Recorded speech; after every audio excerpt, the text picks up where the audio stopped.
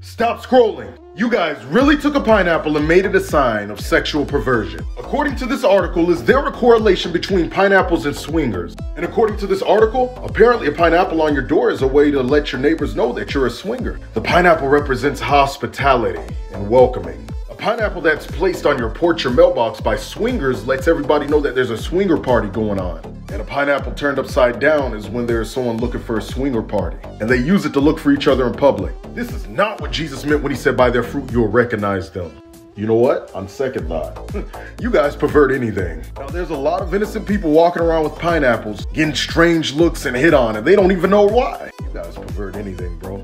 Y'all need to repent and turn to Jesus. To do that, check the pinned video on my page, because intercourse with anybody other than your spouse is adultery. June 28th is the last day for the deadline. Teaching on marine spirits from the Bible, Atlantis from the Bible, and much more. Go to my profile, click that link to join. See you there.